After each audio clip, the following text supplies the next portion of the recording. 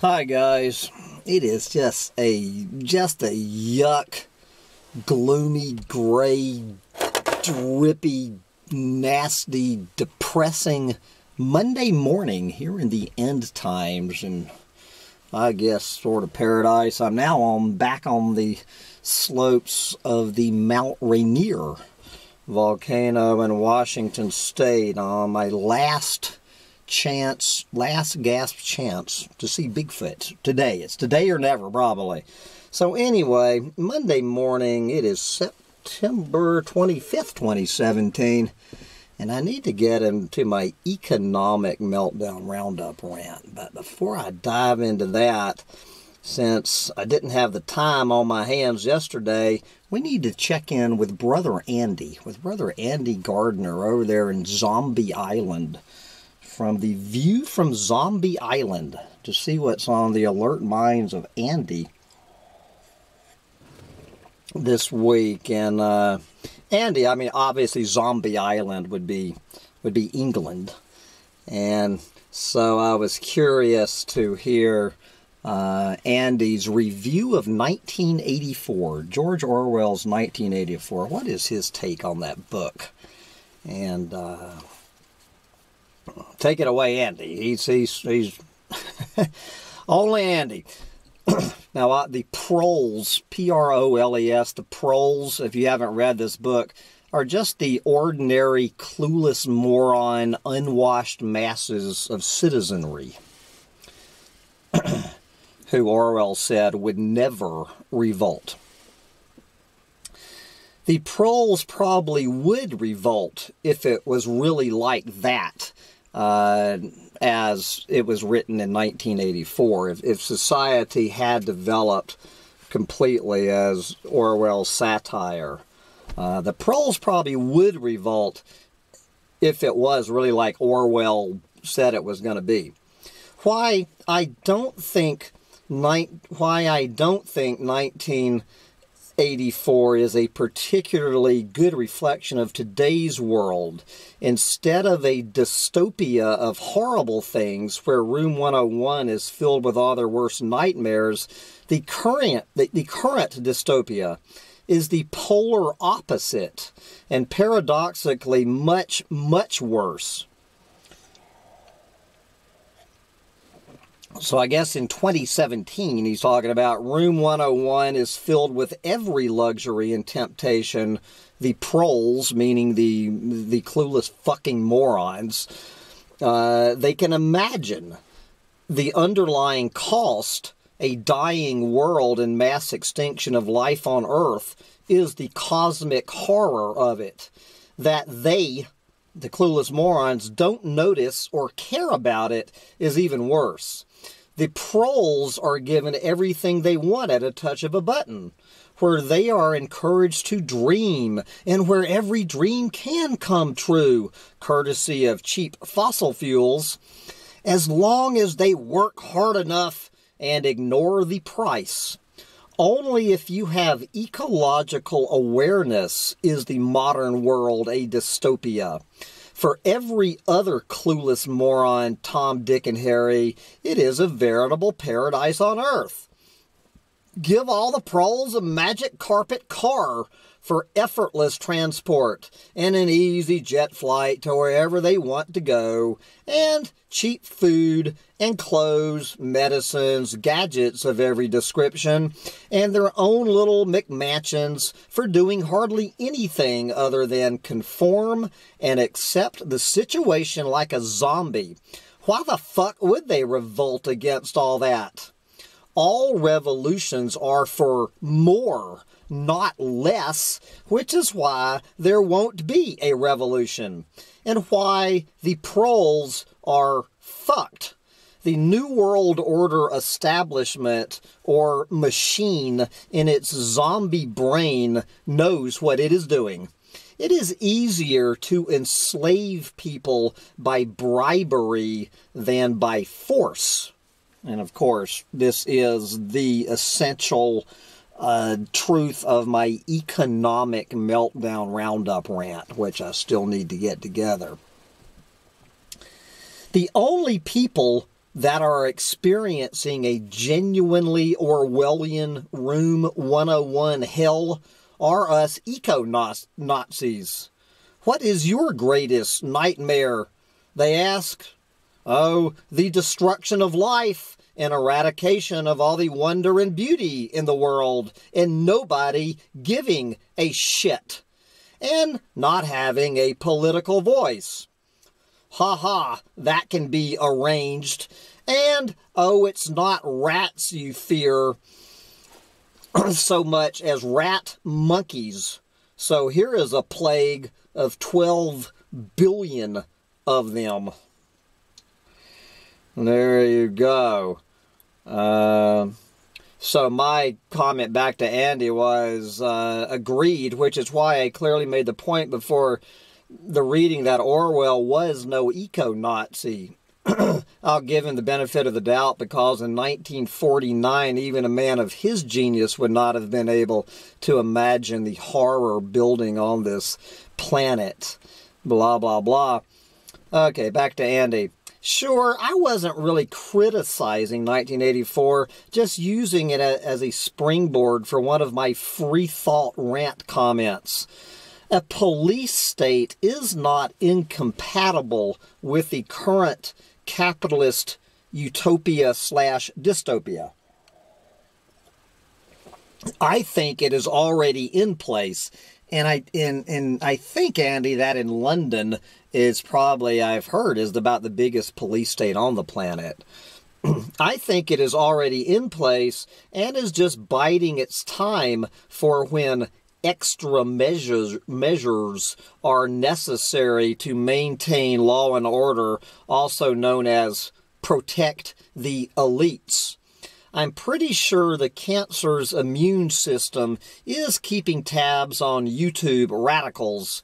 It's just they don't need to actually dissolve anybody for thought crimes because being so glutted and drunk on comforts, travel, and industrial goodies, the proles are oblivious to any problems with the system and will never revolt. The elites have bought off everyone, and until things get really shitty, can just watch all the little anti-capitalists waste their lives talking to themselves. I can't fault Orwell's general worldview that the corporate industrial world was likely to unfold into a nightmare of corruption and control if left to its own devices, as has happened.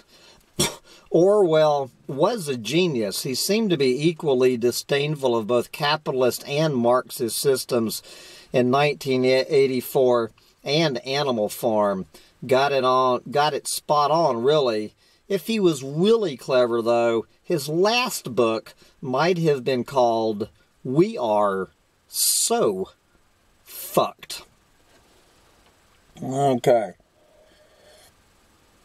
Let's get one more rant on Houston, Texas, and other mega shitties. The only good mega shitty is a Houstonized one. Well, Houston is getting better anyway. Give it a few more mega hurricanes and it will be absolutely perfect. It is the mega shitty versus mega hurricane show here in the mega cancer end times. It's fun now, but after a few more years, it's going to start to get boring. You can only watch a big shitty getting smashed to bits so many times before you just go, eh. No mega shitty can function when the fossil fuel that runs dry either, and non-linear global warming is not even required to put the final nail in our coffin. So, you know, Andy and I like to have this friendly little debate about whether peak oil is real. Andy's a major peak oil theorist. I'm on the peak oil fence. I'm with Bill McKibben that we're going to take this planet Venus before we reach peak oil. But anyway, so this is just part of Andy's and I continuing debate. Hambone. There cannot be growing demand for oil and low oil prices every day, given the fact of peak oil, i.e. oil supply not rising, not going up, is the definition of peak oil. It's an oxymoron. If demand were growing, prices would be rising, and it would not be cheap anymore. Your sources, mainly talking about the International Energy Agency, which I honestly do not know how to read the IEA, whether it's right out of the telescreens of George Orwell's 1984 or not. I really don't know. I'm putting this out there in the mainstream media, mostly every Monday morning, because this is what the mainstream media is telling the proles. Whether it's true or not, I don't know. I don't pick up, you notice whenever I'm doing these oil demand, I don't pick up either button. Because I don't know. Andy does know. He says the IEA is right off of the telescreen. Well, time will tell, I guess. So that's what he means by my sources. Your sources are clearly bullshit. This is the only way they are keeping in business. Don't forget, they have to lie to keep the oil company's shareholders happy and subsidies flowing from the economy to the energy sector. They can divert so much energy and cash from the economy before another 2008 happens, and there won't be any bailout this time. The storms, the economy, the population, the politics, it is all coming together. Okay, we're going to shift gears into Duck Dynasty clueless morons who do not know how to shit in the woods. Can't these retards even bury their poop under the leaf litter? Even cats can bury their shit. I mean poop. Fuck it. Even humans in Zombie Island can bury their shit. We are somewhat civilized in the old world. Now, they, meaning his fellow Brits, do leave dog shit in little plastic bags along paths, though, often throwing them up into trees as some sort of weird tree decoration, or maybe as a pagan ritual. But I'll gloss over that little detail. Isn't leaving shit lying around on the floor the behavior of dogs and mentally ill people? I don't even want to know what skeets are. I fucking hate people. And I'm not visiting Disney World now. The behavior of your people is a disgrace. Okay, to end times Christians, talking about the end of the world, which was supposed to happen the day before yesterday. It's odd that all those rapture-ready Christians worship Trump, who promises more jobs, growth, holidays, SUVs, and fossil-fueled hedonistic orgy of delights here on Earth, rather than a Jesus-like figure who promotes frugality here on Earth in anticipation, contrast, and reward for the eternal spiritual bounty that awaits in heaven. It's almost like they don't believe any of that being raptured into heaven bullshit, and are just mindless predatory rat monkeys programmed to devour all available resources while popping out as many replicas of themselves as possible. Okay, what does Andy think about the article I read about a 1 in 20 chance a 1 in 20 chance of industrial civilization, if not the human species, being eradicated by the year 2100 by climate change. A 1 in 20 chance of industrial civilization being wiped out by global warming? Total drivel. It's 50-50 if I was being really optimistic, or 100% chance if I was honest. Business as usual means we are locked into 6 degrees Celsius by 2100, and that is game over for the human species in that time frame, let alone civilization. But even that's not joining the dots up properly. It's far too optimistic. We cannot look at the future in terms of just global warming or anything else in isolation. Thank you, Andy, for pointing this out. You need to look at the complete fucking picture. When you combine all the other factors with climate, such as energy decline and population overshoot, there is zero chance of industrial civilization surviving to 2100. Energy decline alone means collapse is absolutely inevitable.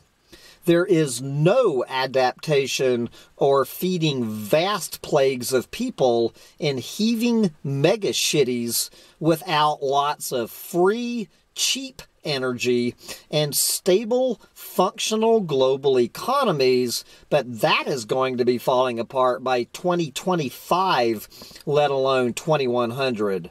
They're banking on human ingenuity and techs to fix this shitstorm, but that is completely overwhelmed by human stupidity, arrogance, non-action, and denial. I even see some denial in the best of the New World Order truth tellers. Neil deGrasse Tyson is still massively equivocating in some of the phrases he uses. He is still a clueless moron. And then I'm going to talk more. This is Andy's response to that absolutely unadulterated horseshit mainstream media interpretation of this new study claiming that humans have 20 more years just to keep burning fossil fuels, like partying like it's 1950. Now, actually, as I'll talk about on Wednesday, the authors of this report, this Dr. Grubb and the others, have put out a vehement amplification and clarification that the mainstream media absolutely misrepresented what they were saying, and they never said anything like the fucking mainstream media was talking about. I'll get back to that on Wednesday. So take these comments, with a little bit of grain of salt. That little maggot, Dr. Grubb, criminally ignores factors that place guaranteed warming over 3 degrees Celsius. I don't really need to tell anyone here that there is a warming lag of about 30 years, which means current levels of CO2 are not expressing anywhere near their full future potential yet. Then there are the many known and unknown amplifying feedbacks such as methane release and loss of albedo. This will inevitably cause significant warming. On top of these, there is the global dimming from aviation, coal burning, and forest burning that is masking much of the locked-in warming that has occurred, making the planet appear cooler than it really is. These factors mean global temps are effectively about 3 degrees C already, so we clearly have a considerable negative carbon budget, not a positive one. So any further stalling on drastic action is insanity. Dr. Maggot is also using a far later start date than is reasonable. The Industrial Revolution started way before 1850. If a more reasonable earlier start date is used, like 1800, warming would be well over 1.5 degrees C. Of course, this little peer-reviewed study, soon to be destroyed by actual peer review, but it won't matter one bit, is vital if Industrial Civilization Inc. wants to carry on selling cars and EasyJet holidays while giving the appearance of legitimacy and excuses for the peon zombies to use when they drive their fucking cars and fly to Disney World. There is zero chance of meeting the 2C obligation now, and they know it. It's becoming really obvious, so the New World Order has to fudge the data and arguments to give itself credibility. Climate Change and Industry Minister, that England has the same person is the Climate Change Minister and the Energy Minister. Climate Change and Industry Minister. Bloody hell, that says it all. Put the fox in charge of the chicken coop. It's Zombie Island at its finest. The writers of the How to Destroy a Planet manual can still cut it with the big boys. And I'm going to close once again. Well, with these comments about Donald Trump and the rest of these fuckers, with this little ham-bone disclaimer, just in case anybody in Homeland Security on this side of the pond, or Scotland Yard over there, or whoever is surveilling this channel, is surveilling Humptydumptytribe, I want to make it clear to my friends in the police state listening to this that the views of the commenters, of my subscribers, are their own and do not necessarily reflect the views of Hambone Littletail. Do I make myself clear, Mr. Police State? Okay, so with that disclaimer, let's, what is Andy's view on Donald Trump?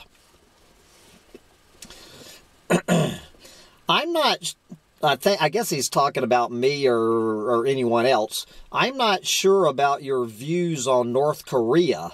It doesn't matter one way or another in the big picture. It's just another distraction from reality. However, I definitely think what might help our general situation is if someone could please assassinate Donald Trump and all his business chums in the White House and elsewhere, and all the other capitalist New World Order governments too, especially the zombie island ones. While I'm at it, do all the executives in the oil companies and car companies, other industries, banks, and all the other cancer institutions. I like that a lot more. Just round them all up and machine gun the fuckers. Not just because they are dangerous, but because they fucking deserve to die. And I'm in a bad mood and cannot be bothered to think up something more considered. God, an eco-Nazi revolution followed by a vicious and completely thorough clear-out of all the ignorant, ambitious, self-serving, careerist scum in power is so overdue and would be really good anyway. If someone could do that, it would be great. Once again, for my friends at Homeland Security in Scotland Yard eavesdropping on this channel, the views reflected by Andy Gardner are not necessarily those reflected by Hamlin Littledale. So this was Andy's response to my message to Homeland Security in Scotland Yard. Yeah, right, Hambone. And I did say I hope somebody assassinates them for the sake of argument and all. Not saying I would do anything personally. I am far too lazy and simply don't have the global organization in place. Not yet, anyway. It's just a far-off dream at the moment. You've got to have a dream, they say. Just to be clear, if any Scotland Yard plods really are listening in to me, apart from saying, fuck it, I just can't see the point of terminating the life of just one or two of the corporate fuckers in power. It would be fun, but the person would just be replaced by another ambitious underling. It would have to be a large-scale roundup and massacre of the elites, i.e. thousands of them, probably millions of them, a political coup d'etat and purge, if you like. Such has happened in the French Revolution. To make any difference, but much larger as reflects the scale of the problem. As I say, I am far too lazy to organize a global coup d'etat to end capitalism. Just covering my ass here.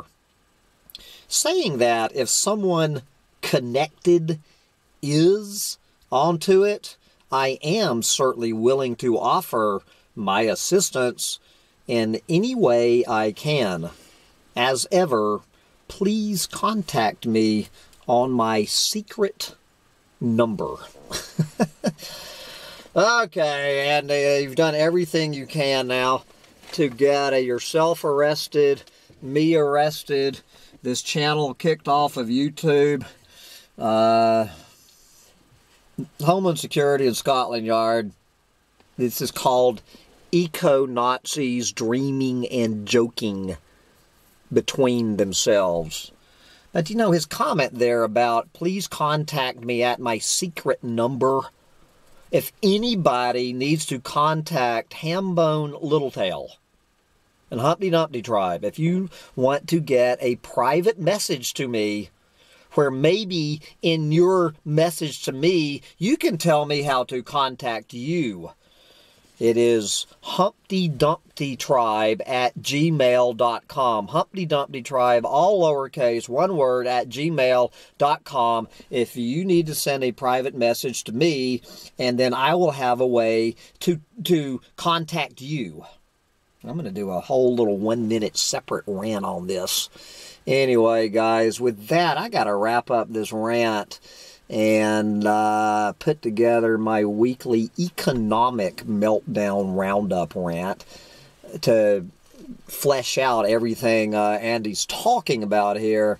And then I've got one more day in the wilderness to find Bigfoot on this gloomy, gray day in the end times. Bye, guys.